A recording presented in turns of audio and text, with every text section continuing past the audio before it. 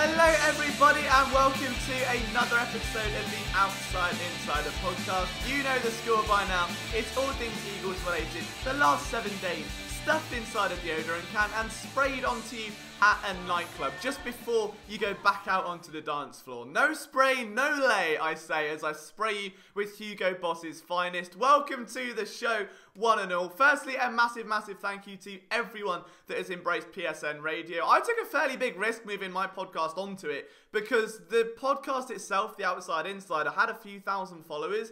And we just stopped uploading there, and I'm only uploading on PSN Radio now. So if you want this on your phone, on the go, if you're watching on YouTube, and you do want it on your mobile devices, Apple Podcasts, Spotify, anywhere you go, PSN Radio is the place to look for. Not only do you get my podcast, but you get Bullpen Blues, you get Baseline Scoop, Duke by the River, Flipping the Birds. It never ends. We've got like 8 podcasts, we've got more coming, and the idea is just to give you the best PSN content we can, all in one place. So if you're not already subscribed, it'd be amazing if you could show your support. It's the best way to help the podcast grow. So Apple Podcasts, Spotify, anywhere like that.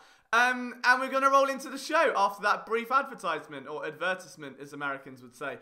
Just a quick heads up, my voice sounds a little bit more post-puberty today. That isn't the case, I can promise. I think I'm coming down with the LJ flu, which I call a quarterly bit of illness where once every 4 months, as quarters work, you know, I just burn out. And it's not like I burn out to a point where I need a day of rest and I'm in bed.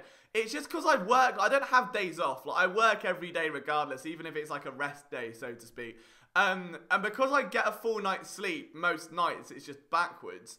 I don't ever get tired enough to let my immune system run down to properly, like, get lethargic enough to die, if that makes sense, or to be, like, bedridden and to sit there and be, like, really sorry for myself.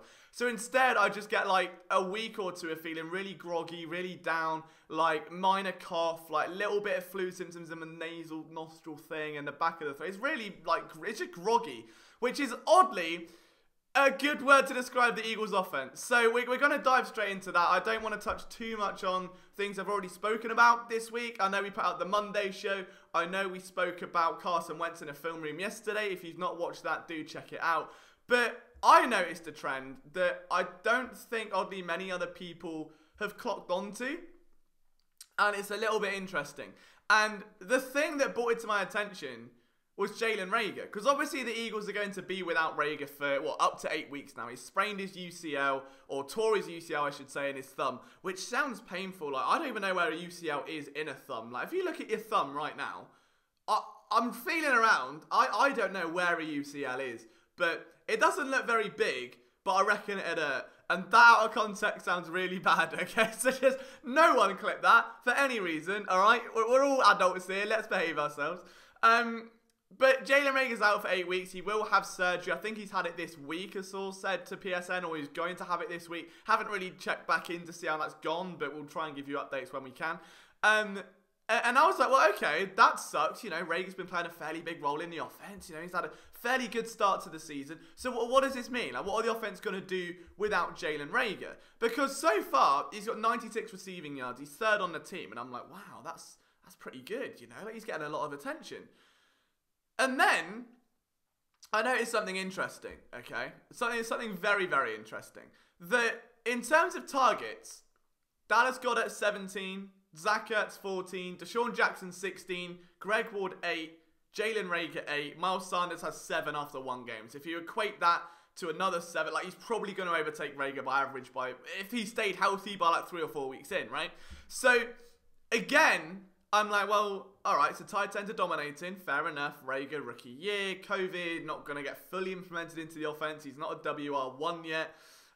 What's going on there? Like, that's, you know, it's a big loss, But at the end of the day, he's not getting a hefty amount of offensive attention, so I'm sure they'll be fine. Like, I'm sure they could use Hightower, I'm sure they could use Greg Ward in that role, maybe move Hightower into the slot, and then maybe put Arcega-Whiteside at WR1. And that's what I was looking at. I said this earlier in the week. I think Arcega-Whiteside would be the X guy, and then Doug Peterson goes and say it today. So, Doug Peterson, PSN stan, we love to see that content here. That's brilliant. But then I realised that actually this is quite alarming. And it's not for the reason you think. So through 2 weeks, okay, I mentioned that, you know, Zach Ertz, Dallas Goedert, leading the way in targets outside of Deshaun Jackson, right? They combined between them for 31 alone. Out of, you know, a total of 50 targets, 31 is the tight ends. Now, bear in mind, Miles Sanders has 7, Boston Scott has 5, Corey Clement has 2. If you add that together, that's 14. That's quick math. All right, so 31 and 14 is 45. No, it's not. Yes, it is. What is going on here? Oh, he's had 85 attempts, I beg your pardon. So 31 out of 85 are tight ends. 14 go to the running backs, which leaves you with, what, a third, roughly? Not even that, to wide receivers. Do you know who's played the most snaps on this Eagles offense? On the wide receiver position. So forget the tight ends and the linemen and all of that, and the quarterback. Of the wide receivers, who's played the most snaps? It's Jalen Reagor. Jalen Reagor has played 100 snaps. That's 8 more than Deshaun Jackson. It's a lot more than JJ Arcega-Whiteside. I tried to work it out then, I couldn't. Arcega-Whiteside's on 45, 66. Sorry, really bad at maths. Greg Ward's on 43, Hightower's 34. So that straight away is alarming. You're like, okay, well, Greg Ward's a starting slot receiver, right? He's on 43 snaps. He played 18% of snaps in week 2. That's not good. That's not great. But the fact that Jalen Reagor has played in 100 snaps, the most of any wide receiver, and he has received the same amount of targets as Greg Ward, who has played 66 less snaps, is alarming. And you're like, okay, well, why is this happening? Like, why are they doing this? Well, the Eagles, who injected a ton of speed this offseason, who spent their entire plan going after guys like Marquise Goodwin, Jalen Reagor, John Hightower, Kez Watkins, like any receiver that had legs that worked and got them going quickly was an option. You know, free agency, a lot of people were looking at Robbie Anderson, for instance. And I mean, we were just, I assume, thinking that the Eagles are going to transition to more, maybe 11 personnel. Maybe you're going to focus on wide receiver heavy sets. We're going to get those speed guys open. We're going to dictate the offense. And hasn't happened. Really hasn't happened. The Eagles have run 12 personnel over 80% of the time in week 2. 80% of the time in week 2. Right? And you look at the week 2 stats. Who's dominating targets? That's got it. Zach Ertz. Again. And where have we seen this before? Literally every year since Reagor was drafted. 2019, Zach Ertz had 135 targets. The leading 3 wide receivers had 142 combined. Dallas Goedert had 87, so he'd probably fit into that mold quite well.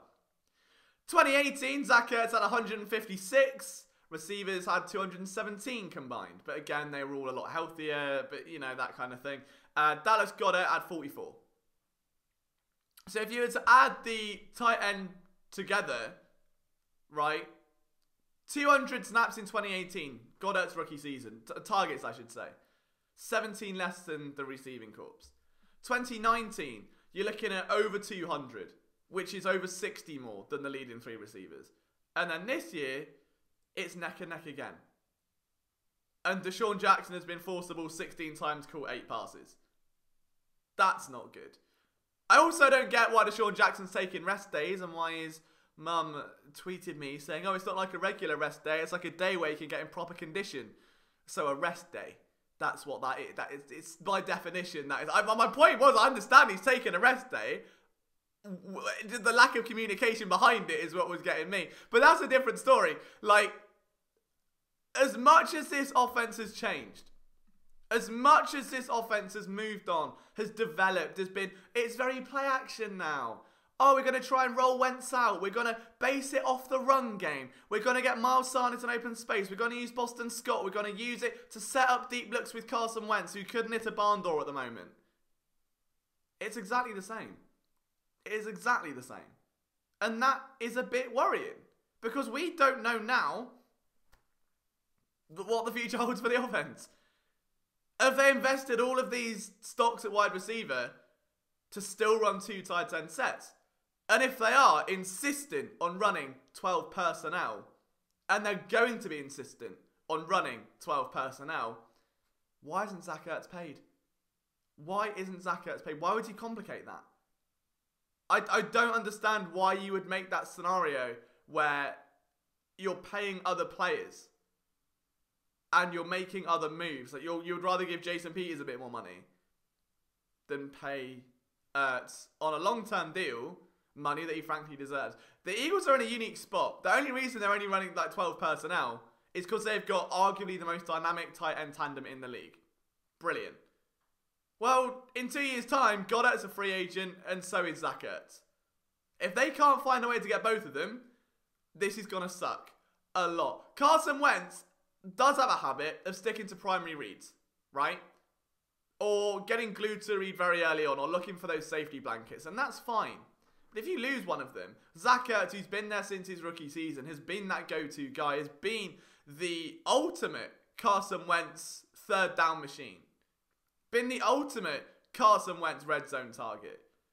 Dallas Goedert, who is becoming the yak monster tight end, who on screens and second and long is getting into position now. What Zach Ertz does well is sit in between those soft zone coverages and find the open space. Goddard has the physicality and the athleticism to do what Zach Ertz lacks. So together, you've got a complete tandem. And they're going to lose that. So it's either you prepare for that loss and you implement wide receivers and you spread the ball around. And let's not forget, this isn't, and I'm not criticising Carson Wentz here because I've done enough of that this week. And it's not about ball spreading or route recognition or going through reads or anything like that. For me, this is much more fundamental. But this isn't the first time that Carson Wentz has been criticised for not spreading the ball around the offense by people in the locker room. Right? It hasn't happened yet this year. It wouldn't surprise me if it did soon. So what happens now?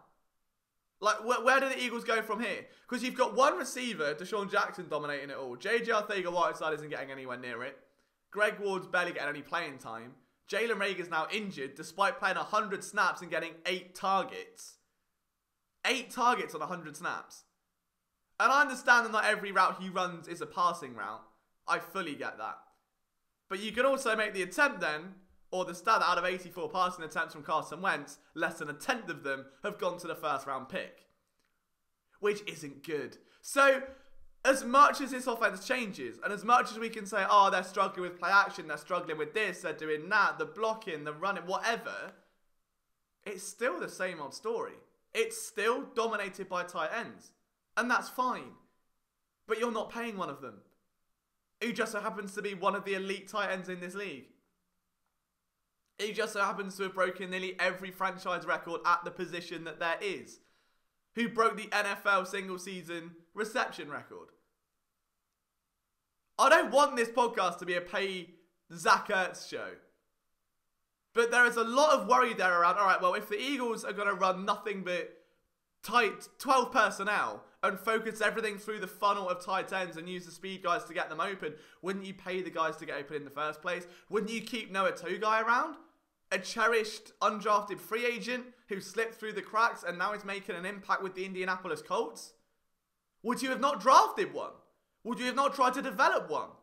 Would you have kept a guy around like Trey Burton, for instance, when he came out and drafted 2014? They haven't done that since. So there is a clear discrepancy between, I think, what the front office want to do and what the coaching staff want to do. The front office, I feel, want the speed. They want the explosion. They want the fun. They want the flash. I think the Eagles are perfectly happy, coaching-wise, to run it up the gut, to use the tight ends, and they don't care how they score or who does it, but the tight ends are the fundamental base of that offense. And I think that's going to get messy, and I'm a little bit scared. And I've been sitting on it all week and wondering how to word it, and I'm in the midst of writing an article, and I thought it is just easier to say it on the podcast. So I want to know what you guys think. If you're on YouTube, let me know in the comments down below. If you're not, tweet me anyway, at Liam Jenkins PSN. If you're on YouTube now, then it's going to be the end of the show. This is the first like 10-15 minutes or so. The rest of the show goes up separately as a whole podcast. If you want that, make sure PSN Radio is the place to go. You can subscribe. All the information is on the screen right now. Make sure you check it out. From myself, Liam Jenkins, thank you so much for watching. I'll see you soon.